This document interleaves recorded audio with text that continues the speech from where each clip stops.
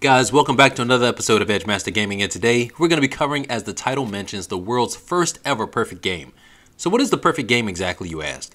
It's simply this: when you have the same amount of headshots as you do kills in the later rounds. Pretty simple, right?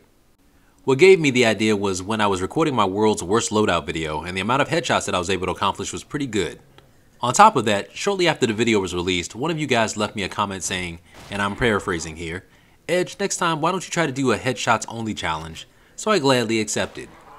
You're probably thinking this is virtually impossible, but if that were the case, I wouldn't be putting out this video now, would I? Anyway, so I decided to make a little challenge for myself, and here are the rules. Number 1, no nukes allowed. I could not under any circumstances use a nuke to kill a single zombie. Number 2, I had to make it to round 40. I mean, that's my usual goal on these challenges, so why stop now, right? And last but not least, number 3, no hacking. What kind of challenge would this be if I hacked my way to glory? I don't understand why people exploit this game because it takes away from the fun, to be honest. But to each his own. Anyway, as always, before we get started, don't forget to hit the like and subscribe buttons below if you like the Roblox content on this channel. Make sure to also check out the description for timestamps of this video and other awesome links for EdgeMasterGaming below. Alright guys, let's get started. To begin, similar to my last video on the worst loadout, we're using the SKS for the first phase of this challenge. If you don't remember why, here's a quick refresher. Number 1, this gun one-shots to round 19. Number 2, we'll use it to farm all the points we need for all the perks and weapons.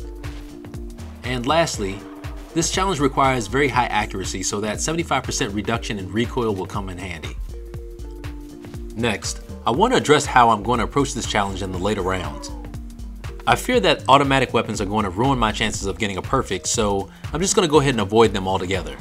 So that means that we are not going to take any SMGs, LMGs, burst shot weapons, or weapons that spread like shotguns, and definitely no weapons that perform splash damage. It's round 5, and to ensure that I increase my chances of getting headshots, I try to aim for anywhere between the eyes and the top of the head on each zombie, as this seems to have better results.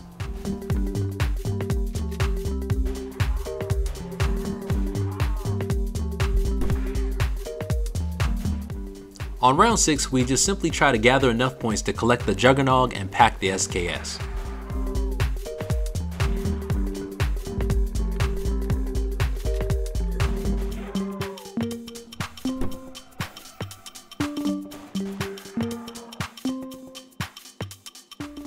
We're downstairs here on round 7. Be mindful of multiple zombies that come down the steps. Since you have piercing, there's a chance that you may hit the zombie in the rear when attempting to perform a headshot. This also includes multiple zombies that climb over barricades, especially if you have insta-kill on.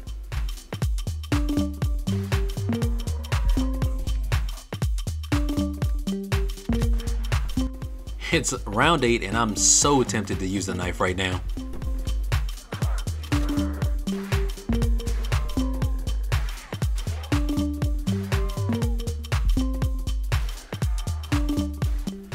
So next we get our Speed Cola perk. Needless to say that we're just going to sit up here and farm for the rest of these early rounds.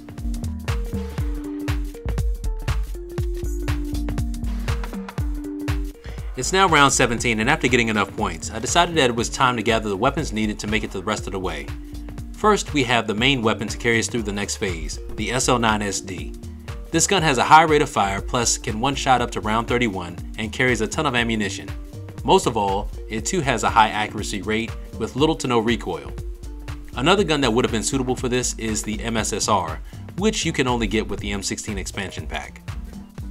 Next gun in our arsenal is the Dragunov SVU. This gun can one-shot up to round 43, it can reload a bullet in the chamber thanks to its pack module, has no recoil, has piercing, but unfortunately it doesn't carry much ammunition in reserves. This is our backup if we ever get into a jam.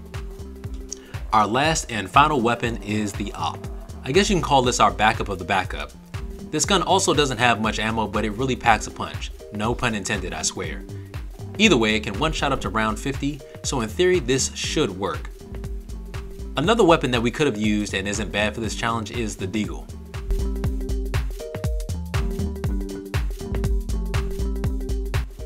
It's now round 19, and while farming at this spot in the library, make sure that you do your best to keep this barricade up. This is just to ensure that the zombies can't sneak up behind you very easily. As the zombies get stronger and move closer to you, just make sure to continuously aim up at the head as often as possible.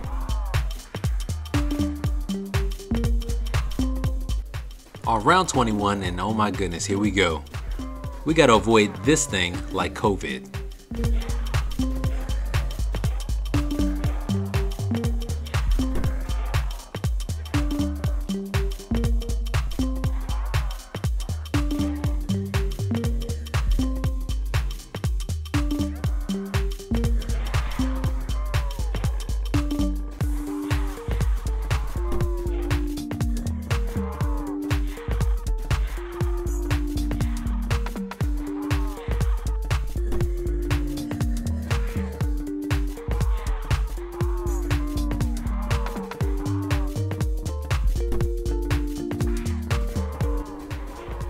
Okay, this is ridiculous. The Project Lazarus guys must be getting desperate. Seriously.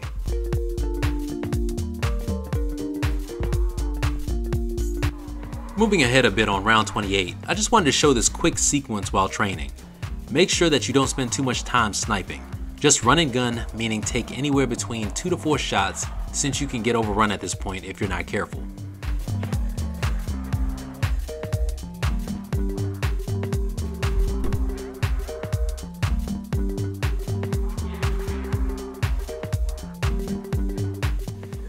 It's round 31 guys, and I want to show you a quick highlight on when to use the Juggernog in backup situations.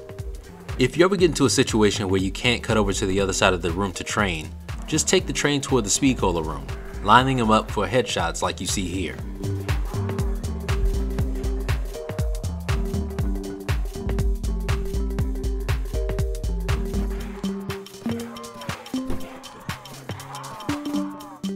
And when you're done, just simply return back to the library to continue training. Rather than subject you guys to the never-ending amount of zombie training, let's just go ahead and skip to the next highlight. It's now round 38, and I do want to call your attention to this very scary moment that I had while I was training. Look at that. So rather than taking any chances of possibly shooting a zombie in the torso, I decided that it would be best to run around the map to group all the zombies in a straight line and then kill them at the top of the steps here.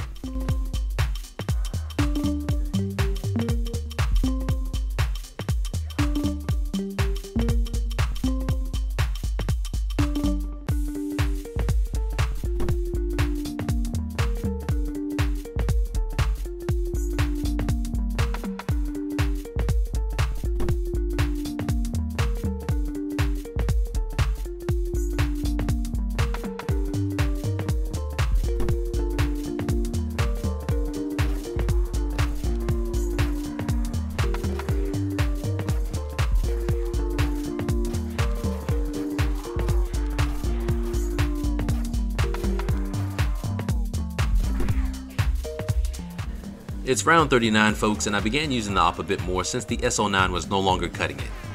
Then this nuke dropped in the most inconvenient place. Why oh why? Anyway, as a result I then led the train away and almost got surrounded here. It's a good thing that I had the op at the ready. At this point I figured I could go around the map and the nuke would be gone by the time I got back. Take a look at the action here.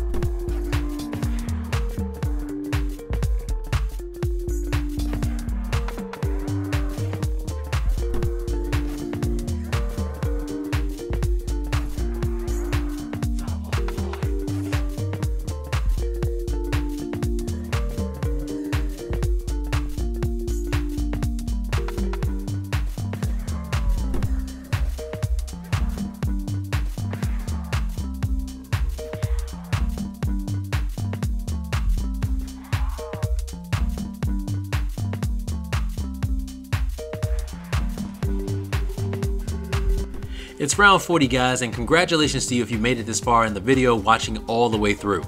While I achieved my goal, I have you guys to thank for all the encouragement to keep producing the Project Lazarus content on this channel. Thank you all for the support. So while we're here, why don't we raise the stakes just a little bit? Let's do a bonus round, shall we?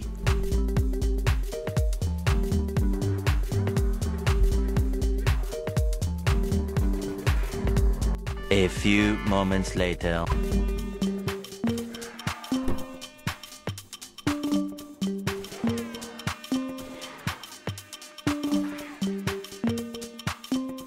Here's some extras that you may have missed from other attempts at performing this challenge. Let's see how many times I can get the ray gun in one game. That's 1, 2, 3, 4, 5. 5 times in one game. I can never be this lucky if I were actually trying to get the ray gun.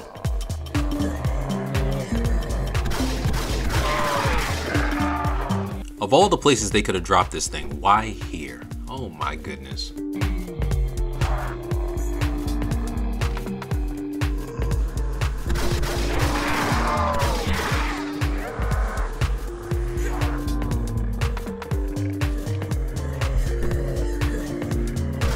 All right, just 5 more rounds to go. What? Wait, no! No! Oh man.